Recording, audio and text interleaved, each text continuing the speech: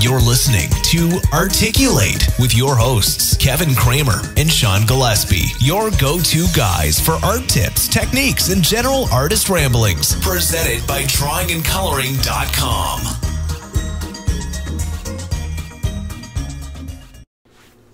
Hey everybody, welcome to Articulate, the podcast where we talk about everything art. As always, I am Kevin Kramer and my co-host, Sean Gillespie.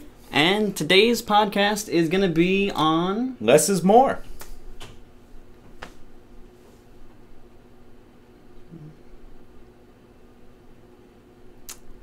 All right, and I think that... Yeah, that completes our podcast. Wraps it up for today. I think that was it. Well, thanks for tuning in, guys. Remember to like us on Facebook. Or subscribe in that YouTube channel on the right, and you'll keep up to date with us. Right.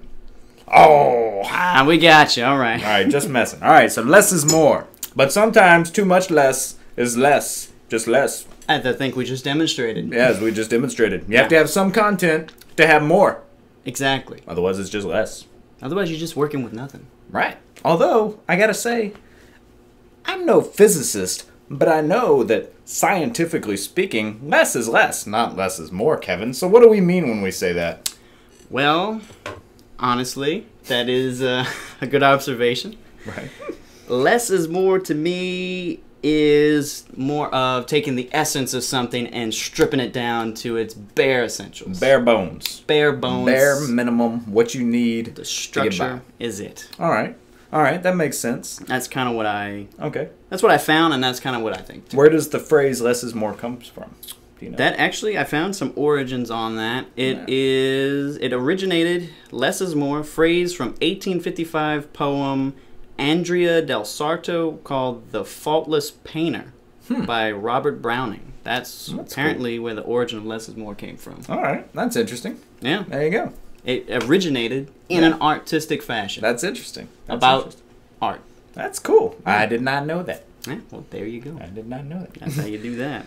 So let's dive into it. So when we talk about less is more, we're talking about minimalism art. Yes. We're talking about impressionism as well, where you're just breaking it down to light as opposed to all the fine detail work that you would have in tradition or more traditional art.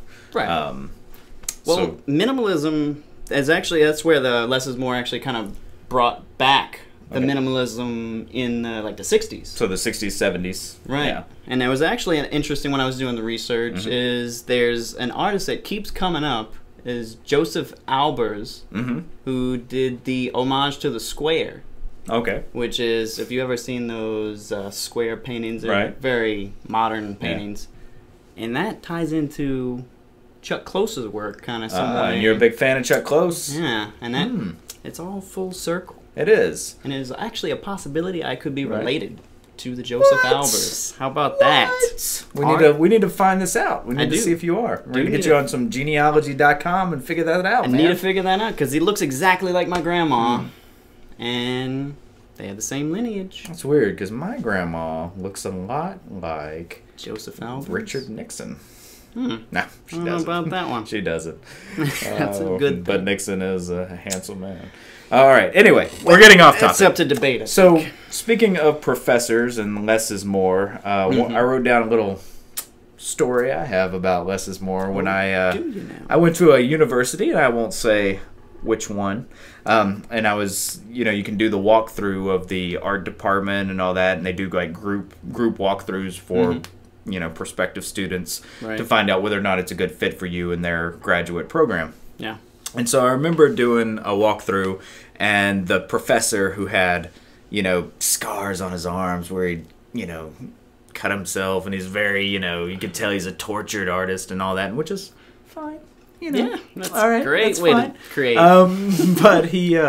But I remember him saying that, if you paint a line on a canvas, I want to know what that line is doing there and what it's doing to further abstraction in the history of art. And I remember thinking, that's a little dramatic. Man, this guy is a douche. It's a little dramatic, I'd say. And then I did not go to that school. No. I know I was rejected. Oh, okay. 7 times. Wow. But 7 times. I don't know. Not We're 7. minimalist enough. Not 7, but I did get rejected more than once. But my point is, I felt like that was really over dramatic. But I think what he was trying to say, and it's a point that I do agree with, which is less is more. Less is more. And that you need to make sure that every line you draw has a purpose. An intention. Yeah, exactly. Whether it's just a contour line or whether it's a shading line, every stroke needs to have a purpose. If you're just throwing stuff in there willy-nilly, then that's not less is more. That's just unnecessary garbage cluttering up what should be a very delineated and very clear and clean image, I think. I definitely agree with that. I mean, if you look at any kind of figure drawing or anything like that, the main thing is to get the curve or the main line of movement or anything like that with sketching. That's always the idea behind that, and that's definitely less is more. But then I feel like, too, you can take it too far. I mean, you want it just like a dot on a canvas? Or? I feel like, I mean, I've been to, some art museums where they have the empty canvas on the wall and say, less is more. I'm like, you lazy bastard. That's just lazy. That's what that is. It's theory and concept. You just didn't get it. Right, I didn't get it. It was too deep for me, I guess. It was above your head. Yeah, I guess after working all day on a painting and going to the museum and seeing somebody who got into a museum with a blank canvas, then maybe I'm a little bitter about that. Maybe I just wish I thought about it. Yeah, I think you just didn't get enough concept behind it. But, you get artists like Picasso, for example, who, toward the end of his life, he would just draw those quick little sketches on ink. And they're interesting sketches. Yeah. But there's a lot of debate, and it's arguable as far as whether or not he was actually doing a less is more, showing that you can do a single line just to show the actual bare bones of the figure, or whether he was just showing people that he's Picasso and he can do a little quick doodle and you'll pay $60,000 for it. And so it's unclear. That's one way to go. There's a lot of debate. I hear a lot of historians debate about whether or not he was making a true artistic, statement, or whether he's just being a dick.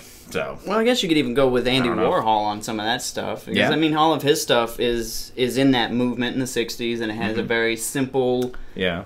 And his motivation for a lot of that stuff was money. Well, that's true. But Warhol, too, was he was a printer.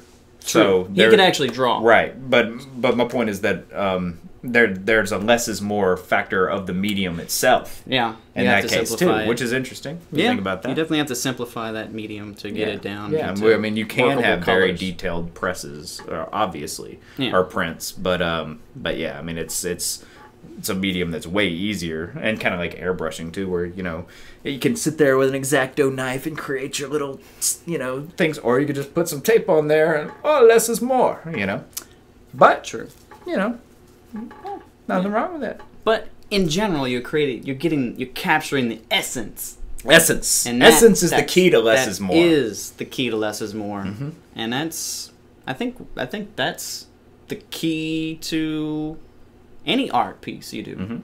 I mean, if you don't have the essence or the idea of what you're doing before, any extra detail is just going to be right. It's going to get jumbled in, and it's going to be an unclear message. Exactly. Right. So and I was thinking about this less is more thing, Kevin. Yeah. Before we started this, and I think that it's important, and this is something I need to work on.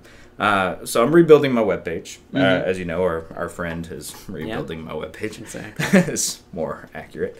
And I want to put 60 pictures of one mural on there. I'm like, but I want them to be able to see every little piece of it. And he's like, no, you need less. They don't need to see all of this. And I'm like, yeah, they do, man. And we argue about it a lot. Yeah. But ultimately, he's right. Less is more. Exactly. I need less. It's like James McMurtry says, if they've already seen your best, they can do without the rest. Ooh, that's a good one. Know? That's a good one. I like have to write that one down. Yeah. Put it on the wall. Yeah, definitely. And then again, it goes back with the main idea of what you're trying to display and the message you're trying to give away. I think is really what it boils down to. Less is more. Yeah. In anything you do, whether it's because it actually it's originated in architecture, and that's really where the less is more came from. So it's if you have all these extra with modern architecture, right? Right. Yeah. Yeah. I actually have.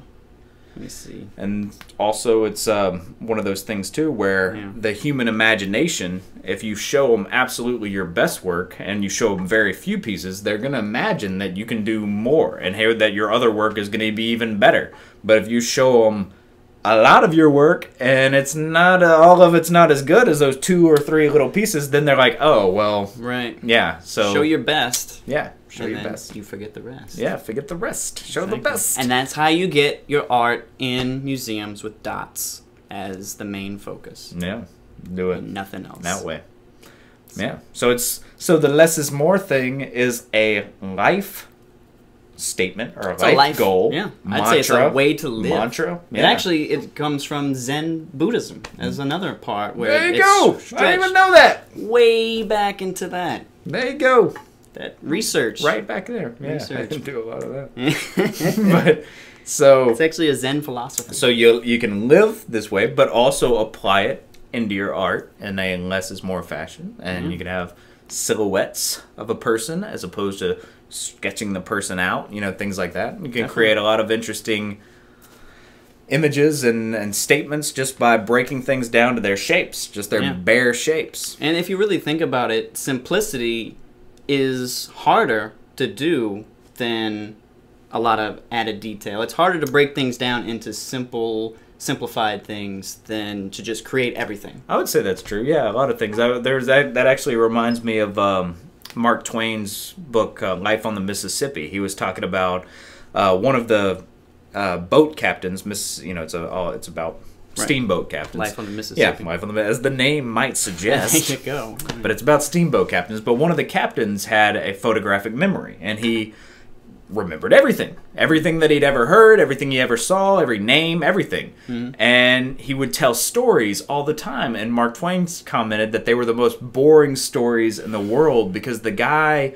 remembered everything and he couldn't really differentiate between what was interesting and what was important versus everything. Right. So that's a less is more thing. Mark Twain, who did not have as good a memory, remembered only the important things, only the good parts, and so his stories, were way more interesting. One of the best novelists in American history, Ever.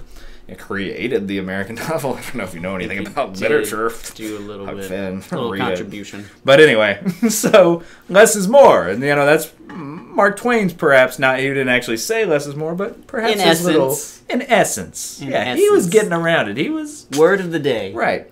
In essence. In essence. That's. Less is more. Less is more. In essence. And I think that pretty much does it. We're going to. In keeping with the theme of less is more. Yeah, there's no more to elaborate on this. I think we've gotten the essence of this podcast down. Less is more. Do it, people. Every day. Zen Buddhism. Right. Also, like us on Facebook. Yes, like us on Facebook. If you have any questions or concerns, or not concerns, but if you have any questions, suggestions. They might have concerns. They might. You can send them to info@articulatepodcast.com.